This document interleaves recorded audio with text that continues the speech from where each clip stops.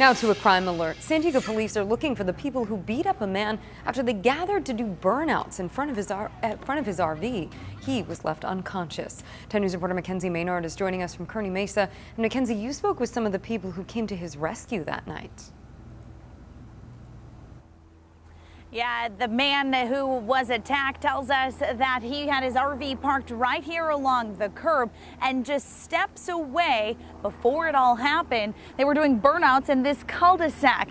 Now, not only did a local business catch surveillance of the whole thing, they had employees who ran to his rescue.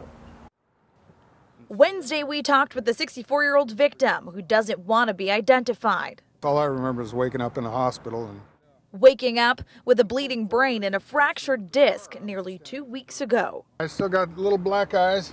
Yep. I'm still a little dizzy.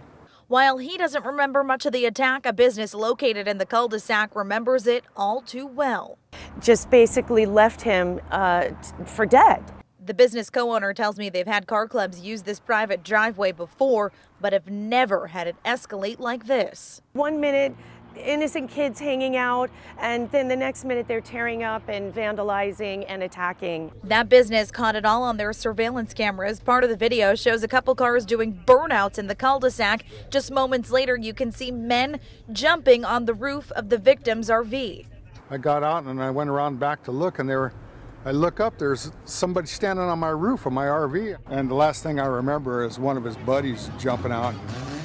I don't know what happened after that. The business lets the man park in this cul-de-sac overnight because he used to work here, which makes it even more concerning when employees tried to bring him back to consciousness on the sidewalk.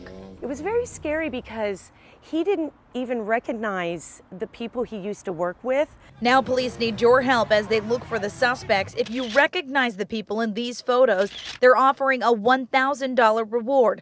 I've lived a long time, so I felt some pain, but nothing like, you know, that was different.